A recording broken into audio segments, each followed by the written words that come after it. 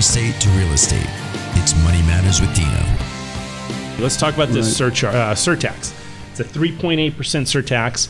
And first of all, what is it? Sure. Who is responsible for paying it? Right. Tell me all about it. Sure. So the surcharge tax is on net investment income, and that's defined as gross passive income. So rents, royalties, dividends, capital gains. So that 3.8% surtax is on those amounts. Now, who gets affected by that is based on your income bracket.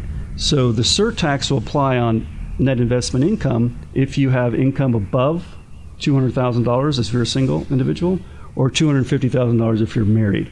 That's when the surtax applies on your net investment income. So to give an example, let's say I'm single, I have $40,000 in passive income, rents and dividends, whatever, and I have $160,000 in W-2 wage income.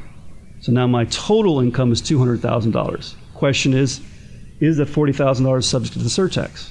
Answer is no, because because my threshold was under $200,000. In the same example, if I have $40,000 in net investment income, but let's say now I have $180,000 in business income or W-2 income, now I'm at $220,000 total income, all of a sudden that $40,000 in investment income is subject to the surtax. So the issue is really about managing your total income and then trying to manage the net investment income.